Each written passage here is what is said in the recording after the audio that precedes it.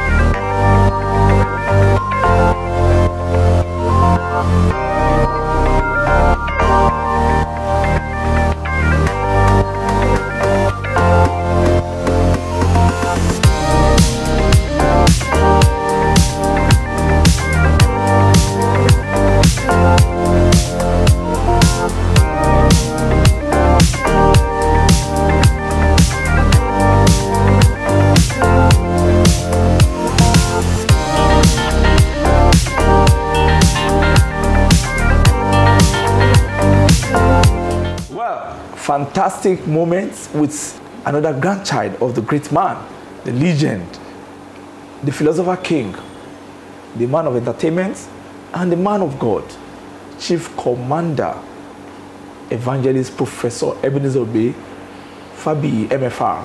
This one is a very unique one. His name is OLANIRAN OBEY-FABIYI, and he's the son of Junior Commander Tolu Obey, the Juju musician, and the fourth son, fifth child of Chief Commander Professor Ebenezero Obey-FABIYI. We are very privileged to meet him. He's a producer, and he's going to say much about his grandfather. Mr. Olaniran, we're very privileged meeting you. It's nice meeting you. In fact, the embarrassing thing is that you look like a father. What does it mean, being a grandson of Ebenezero Obey-FABIYI and the son of Tolu Obey, the guy that took over from his father by fire by thunder? All right. So let's know you. Okay, Obey-FABIYI Olaniran. My friends call me Niran boy.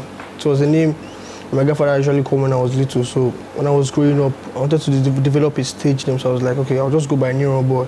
So I started by Niran boy. Niran boy. Yeah. So growing up, I never knew I would do music. But when I was in SS2, I had some challenges in school. So I thought I could not make it in school, like, because I was a science student now. Science is hard. So I just had to switch to music. Just like I didn't even know I came. But my usually tell when I was little that music is in the blood. I was a drummer before I started playing the piano now. So I play the piano in churches. I do a lot. I play the bass guitar too. So I took my music seriously 2018. So when I took it seriously 2018, I went to SPAN as at 2020. I went to SPAN, a jazz and contemporary school, the Society of Performing Arts of Nigeria, headed by Mrs. Sarabulos and Mr. Bryce Gain. So I just started like that. I started one way. Started music production too. That's interesting. I said my brother Royce LK. I produced his first album. Who is that? Royce LK, yes, my immediate senior brother. Oh, wonderful. So I produced his first album.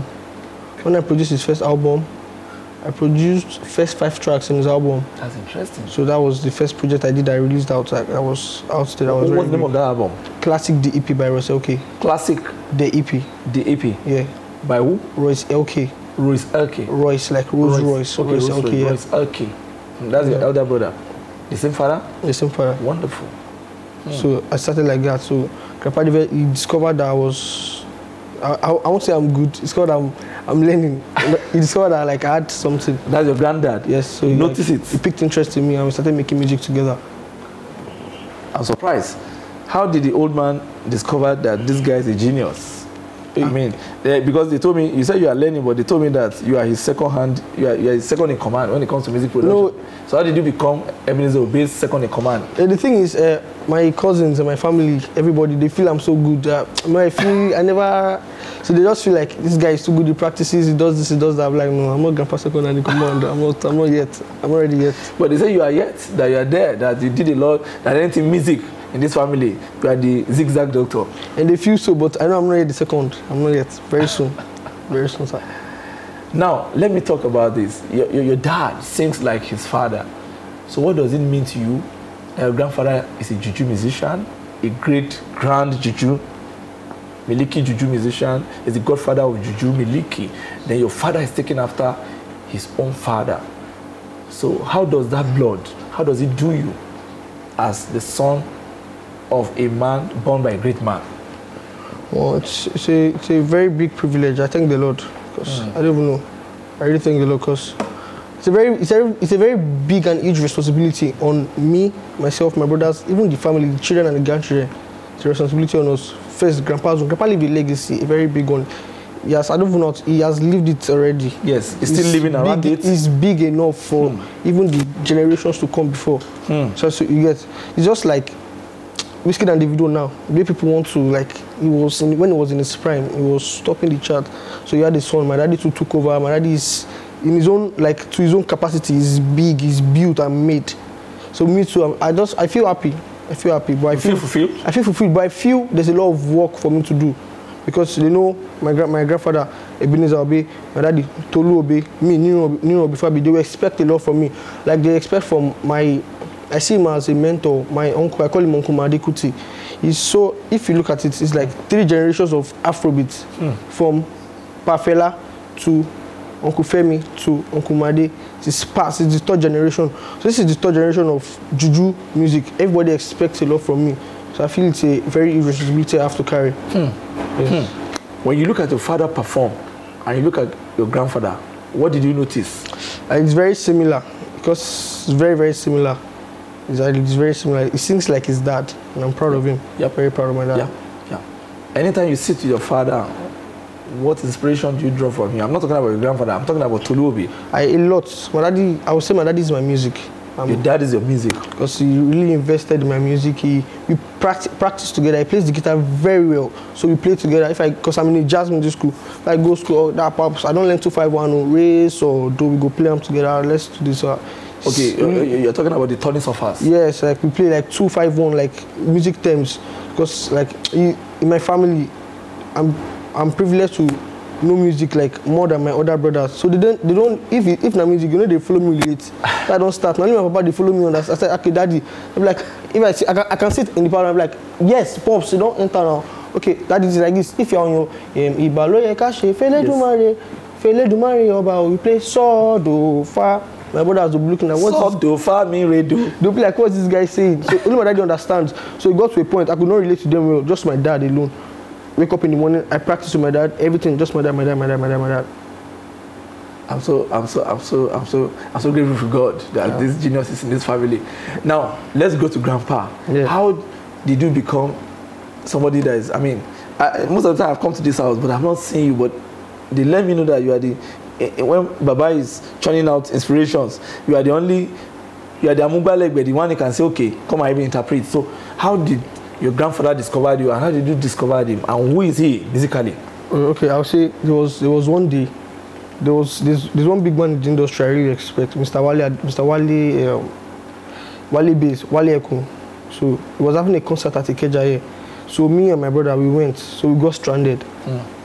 So it's not for Academy Guest House, if you know the place, around Ikeja here. Okay, Academy Guest House. So we trekked from that place to this place, knowing that Grandpa there was the rest they settled. So I walked into his rehearsal. So he just said I should just play anything, and I played one intro for him. At the time I was still practicing because I was eating in my body that time. You see, in my body. Grandpa was so shocked. He was like, I said, come on, I said to the world. You're like, wow.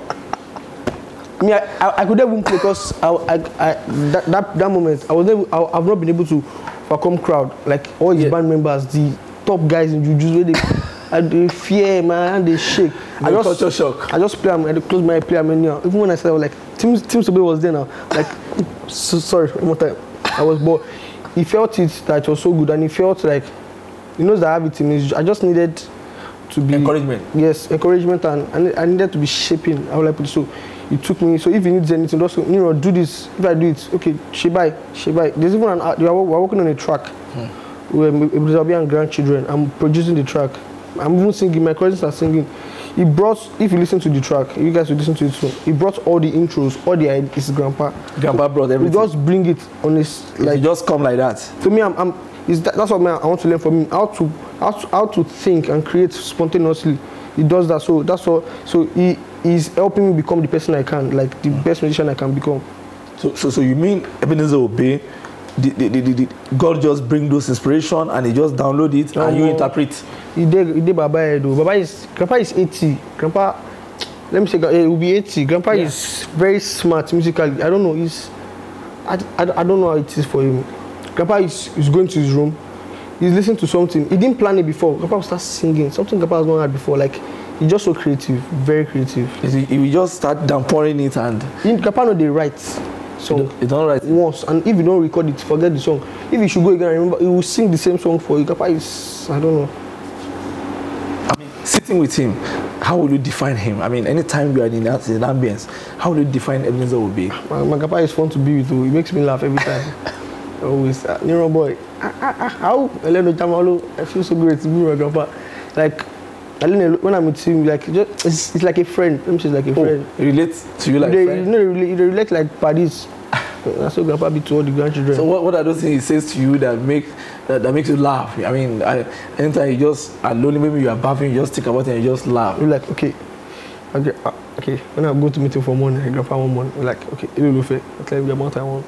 I put it in his pocket. I count it 1, 2, 3, 4, 5, 6, 7. And then Jamalu will just call the money and give it to me. A lot like that, a lot. Elenu Jamalu. A lot. Grandpa. But when you take those monies from me, how do you do it? I just tell him I need money and he gives me money. Always. You don't know how to say no. No, I don't know. So musically, what other thing do you learn from him? Apart from his spontaneous inspirational release, what other thing do you learn from EBENEZER OBEY as an institution? And you are just lucky to be around him. I learned. I don't know. I learned. Let me say. I learned musical business from Grandpa. Musical business. Not just musical business. Musical business, and not to like. I learned musical business and musical. I'll put it like I will say musical humility. Musical immunity and musical business from Grandpa. What's the musical immunity? I'm just hearing that word for the first time. Musical immunity. My Grandpa is so humble. I've not seen the person that is as humble as my Grandpa is. Sometimes, because if my daddy should enter now, my daddy told me to them, if he should enter his house, Grandpa cannot, he could not see the person that's at the door. He will just say, he prostrate and greet. Like, it's very humble. Grandpa is a big star. Now, if you don't greet anybody, nobody go ask him. Now, EBENEZER OBEY, nobody. Grandpa is very humble musically. He does not fight for fame. He does not fight for. It's just there. The music aspect, the music business aspect. He structured his music business very well. He's not doing music for money. He's just doing it for the love of it. He's doing it for the passion. Some people call Grandpa. I'm like, my Grandpa, if suppose they charge these guys like 25 million, they go pay. You have worked for it in the past. You are big, you're an icon. When Whiskey was doing his interview for his album Made in Lagos, Grandpa has ego. If they are calling musicians, Grandpa name because he has worked for this thing in the past. Grandpa will not charge. Like this. They need help. Let me help them. They need to do this always. I learned it from Grandpa. So he sang for empathy. He loved it. Yes, for the love of music. The passion. Because the money, if Grandpa did money for music for money, it will not become as big as he used to do. He did it for the love of music, for the passion he had for it. I'm shocked. This is in fact, this is a fantastic revelation. This is the truth that we have said. He did it for the passion, the gift, the real gift God gave him. He didn't monetize it too much. No. But despite that, he's still the most sought after Juju musician in Nigeria. People go as much as paying 5 million, some even fights to pay 3.5, 4 million. Daddy Joe and in Africa perform. How do you handle that? Your grandpa is still busy at this age. Well, sometimes from January to December. Sometimes I'm happy, sometimes I'm not happy because she let the man rest now. When you don't keep about don't perform, leave this man alone. But I got to understand that Grandpa said he no one rest. The thing they push, he still wants to sing. He has taken music is like his lifestyle. Do you understand? I feel if he should stop doing music now, so it won't. We won't help his health. Like he should continue if he wants to, because he can't stop it. Now it's not at home. Grandpa don't go sing again. Yes, I know. For the Oladipupo to get sing today. You know we'll come back to like next week. When they sing, lyra. Yes, I know. I'm aware that his schedule is busy from January to December. That so old man like that. But there was a time they took him abroad. They have to put him in the plane. Sometimes private jet. I've had situations where they took him in a private jet, maybe to somewhere like Togo to go and play in a parlor party. A lot of people want to have him around. So what does that tell you about him, about his creativity, about his genius and all that? It's ringing into my head. I should just be consistent with whatever I do. I should be consistent. I should not be mediocre at it. I should be consistent. Grandpa was very consistent. But I told me that there was one time, Grandpa sang to the point that in Nigeria, when there was no money in Nigeria, he would sing at TBS. He would give Nigeria all the money they make. Tell the Nigerian government to come and pack. It's consistency. It's very consistent.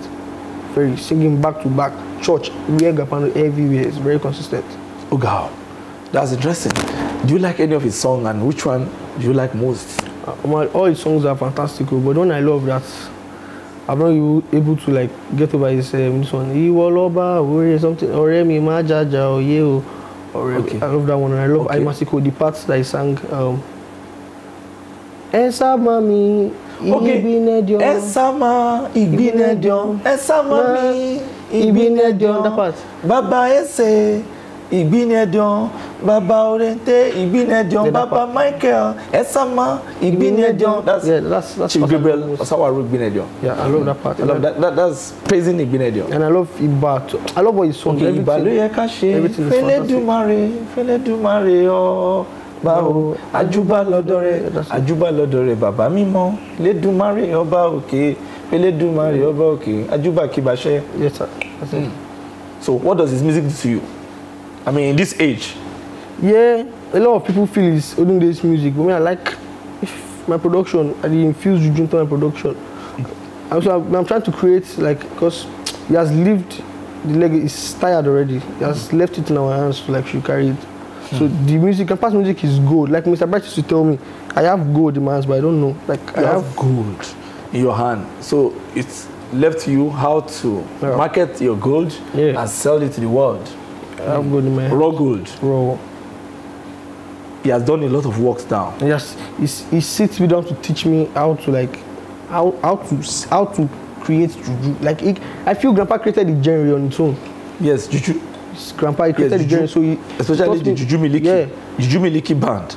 Juju Miliki brand, I mean. Yes, Grandpa. So he's teaching me the nuances of the Juju music, the characteristics, what are supposed to be in the everything. Just sit me, okay, you should use this. Whenever you're playing, I will give you guys a tip. Most people do Juju today, like everybody uses talking drum, but I don't like talking drum. I told you, no, you have to use it. If you don't use talking drum in your song, it's no more Juju, it's no more called Miliki. It teaches me those tips, life tips. So I learned a lot from Grandpa. So, do you see yourself taking after him? In what way and how? I think after him in the side of me creating music, because I won't sing, because when I fear people, if people plenty, I feel peace for body. Your stage frights, crowd frights. I'm very scared. Culture shock. I'm very. So you want to be the man that they don't see, but they see the work. Just listen to me. Like, who did it? Ebenezer's always grandson. Niran boy. I don't want to be that kind of person. That's interesting. But with time, I feel and I pray I will come that fear. So I'm going to go to the world. Like, how old are you now? With total honor, sir? I'm 19, sir. I'm 19 now. You talk more than a child of 19. Do you read books? I don't really. I just practice piano. Piano.